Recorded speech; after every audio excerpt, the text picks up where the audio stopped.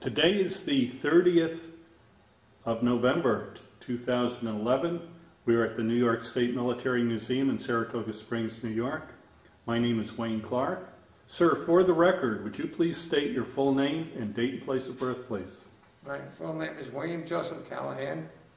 What else did you want? Your date and place of birth. My birth is March 10th, 1926.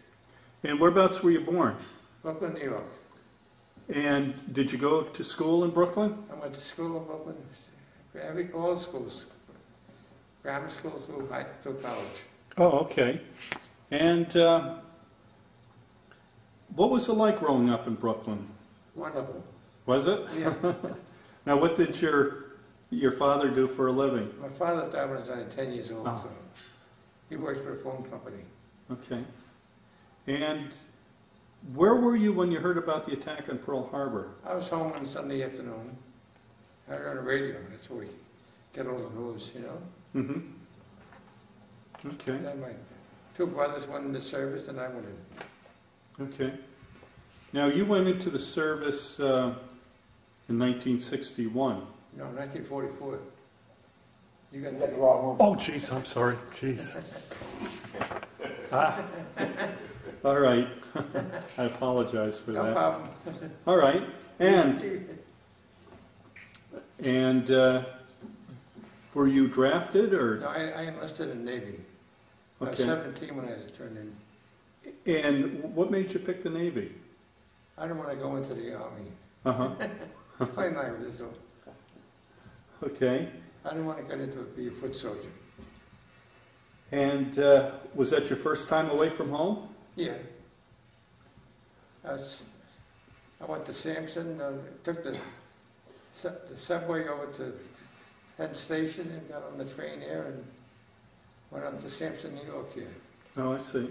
And boot camp was only 3 weeks then. 3 weeks? Yeah. Now, what did you learn at Sampson? How to get along with people primarily, you know. Okay. And once you completed boot camp, where did you go next? Then I went to Naval Hospital up at Sampson, and then from there I went down to Philadelphia.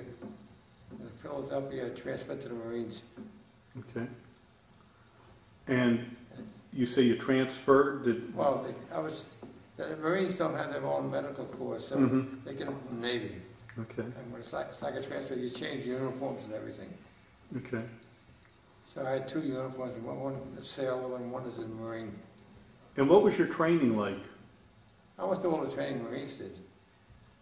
Plus, we had to take medical training Right. too. Well, your medical training, what was? Well, that was teaching in all first aid on the battle conditions and everything, you know. And how long was that school? Oh, maybe a month, 2 months. Everything was short. They needed bodies, you know.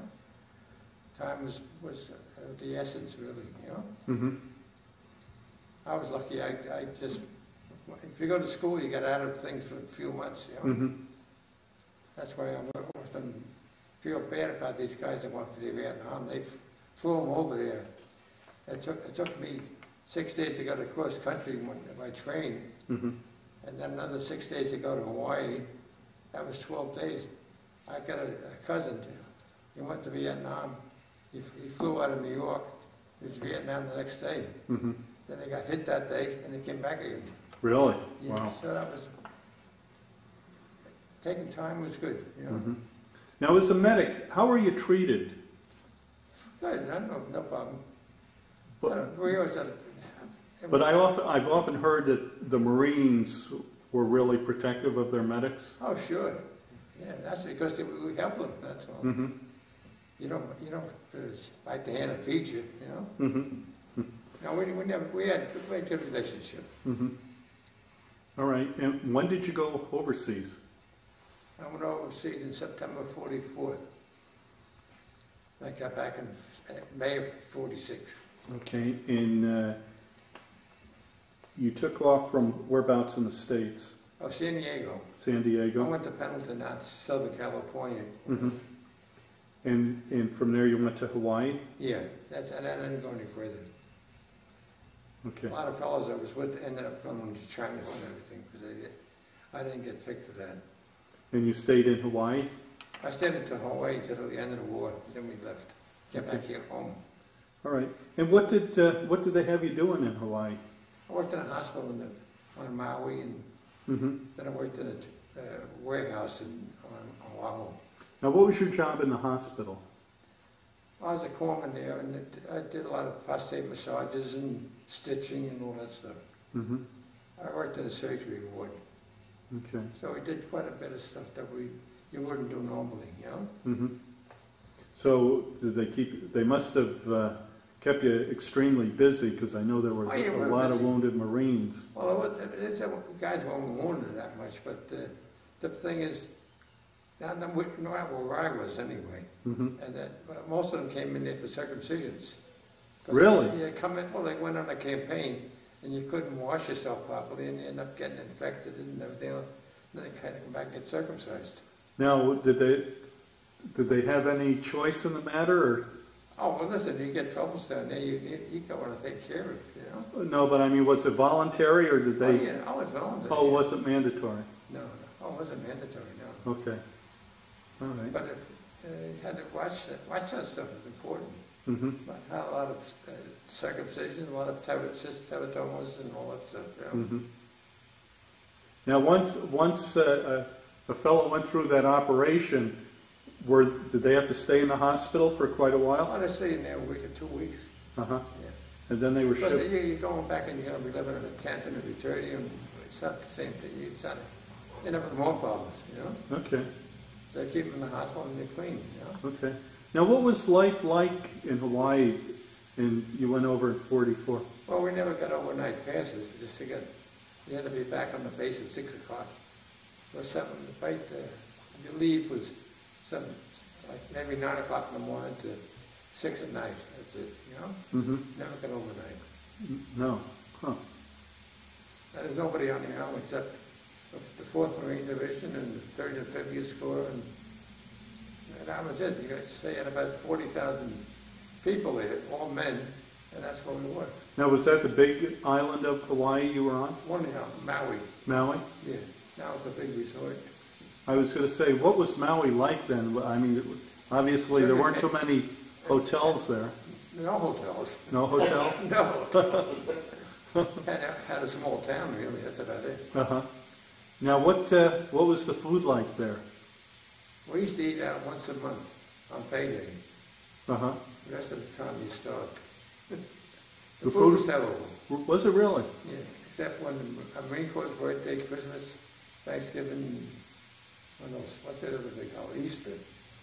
You ate good then. But the rest of the time the food was awful. Okay. That's how they treated the Marines. They made you miserable, so you went in combat, then you didn't give a shit anymore. Now, what were your living quarters like there? Tent. In the 8 guys in a tent. In a tent. Okay, so there weren't any permanent barracks there or No. anything? On Oahu, when I transferred over there, we went to a barracks, but on Maui was tents. Okay. So when you went to Oahu, did you do hospital work then too, or was that at the warehouse? No, that was a warehouse. Okay. Now, how did you end up getting transferred out of the medical corps? Well, it was still a medical corps. It was a medical storage place. You know? Okay. Now, of the 2 jobs, which one did you like the best? Oh, I didn't care at that time. As long as I could keep alive, that's all I wanted. Okay. Now, what was your life? Nobody was shooting me, shooting at me. What was your life like in Oahu? Yeah, the same as any place else. They had no place to go. Because Oahu was a big, that's where Pearl Harbor is. And there's nothing but sailors and Marines and Army people there. That's all, it's nothing else, you know. I got there after they closed down the brothels, so. Oh, they closed them down, huh? Yeah, I heard we were coming. Okay. But they would have them there. And my friends, when they got shipped to China, that's where they got stationed in the brothel. But it's a different world, you know. Now, on Oahu, the warehouse you worked in, how big a warehouse? That was a big, I don't know how to describe it. I mean, It was a big storage area, I Okay. should say. all right. It wasn't even, it had a small warehouses, but most of it was storage area. You know? Now, All kinds of medical supplies. did you operate a forklift or? No. I don't know what the hell I was doing there. I ended up taking these guys' warts off their hands and stuff. Most of it, I got the kit and everything else. And Really? the doctor told me how to do it, and I did it. Uh-huh. You know? So did everybody refer to you as Doc? No, they call you by your name. Did they? Yeah. Now, what about entertainment there? Did you have any USO shows or A lot of card games, that's all. a lot of card games? No, I saw one USL show, that's all. Jack Carson was the only one I saw. Okay. And now, you were there obviously when the war ended. Yeah. What was that? On Maui when the war ended. What was that like when the war ended? Oh, everybody was happy. A lot of celebration? Well, no celebration, everybody was just happy, that's all. Okay. Now, it says here you weren't discharged till May of 1946. Yeah. Now, did you stay in Hawaii all that time? Well, yeah, most of the time I was there. I was on Maui when the war ended, and then I got transferred over to Oahu. Okay. Took my first airplane flight too. Okay. Even after the war ended, was there still a lot to do, or was things pretty quiet? There's always a lot of things to do. They keep you busy, that's all. Uh-huh. You kind of keep busy, otherwise you'd be so spooky, you know? Mm-hmm. Did you see a lot of guys coming and going? No, not really. Yeah. No. I was in a transit center, and that's where I stayed, that's all. Mm-hmm. A lot of people came and left, you know? Mm-hmm. And what rank were you at that point? I ended up as a pharmacist, made third class. Okay. I got that by cutting cards too. You want to tell us about that? Well, there was 6 of us, we were all the same, pretty much the same. And this friend of mine, he made the Normandy invasion, and then he made Iwo Jima. Then he came back and he got purple. He had 2 purple hearts and all kinds of decorations. And we cut cards, and there was a Texan there. He was in the Navy 5 years. Didn't get above hospital diploma in first class, you know. Mm-hmm.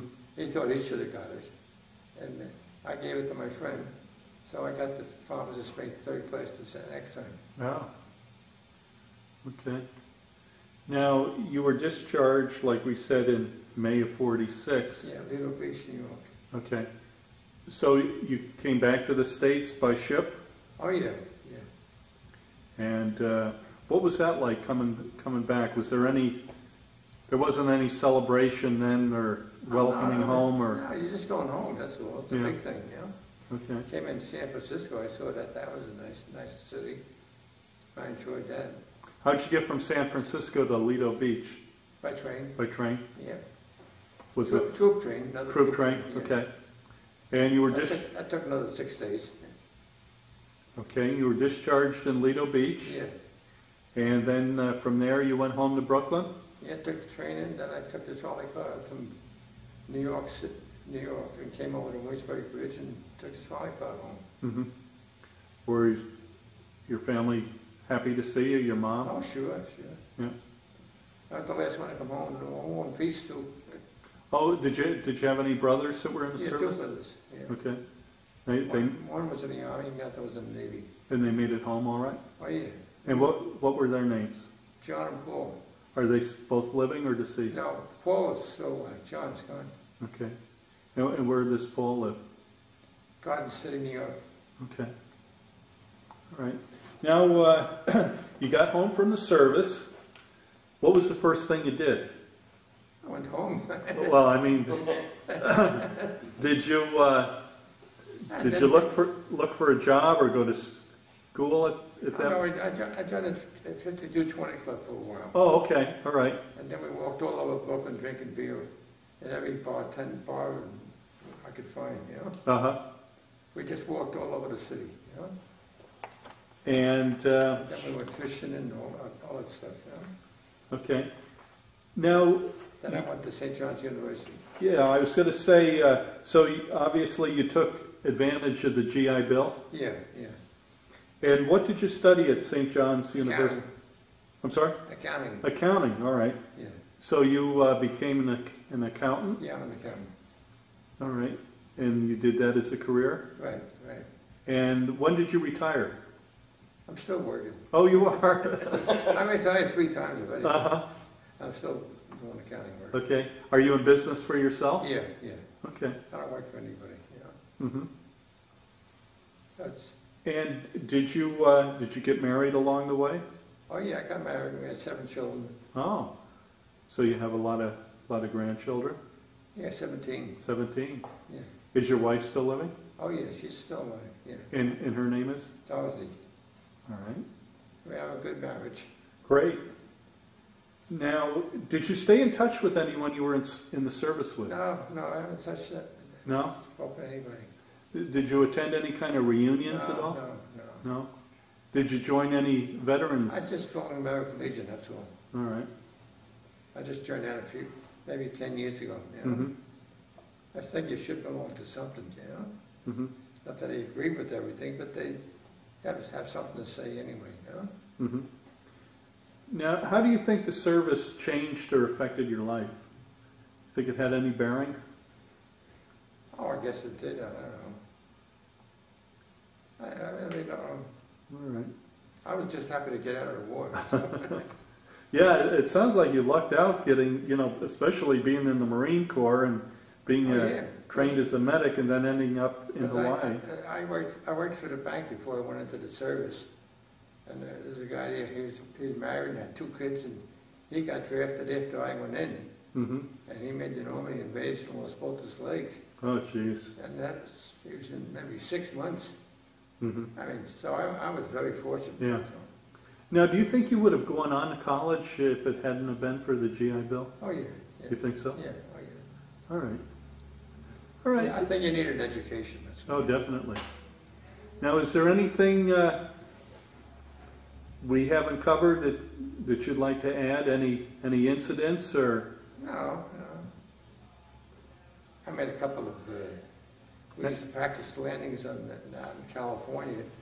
You go out in the ship overnight and come back the next day. You know, climbing up and down the rope ladders, the Jacob ladders. They're a pain in the ass. But that was the way they did it. You know, you go from the Higgins boat up to the ship. You know. And some of those were dangerous too, because a lot of guys got trapped in between this Higgins boat and the ship. Boy. You know. So you were pretty lucky in that regard. I was lucky there too, because one time there was a Higgins boat ahead of me, and he capsized, and the 15 guys got drowned. Mm. So it was dangerous work. You know? Mm-hmm.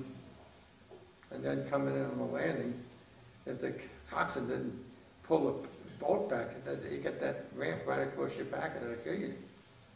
Mm. So you have to be careful. Yeah, definitely. All right. Well. Okay. Thank you so much for your interview. Well, thanks for asking. You're interested. Okay.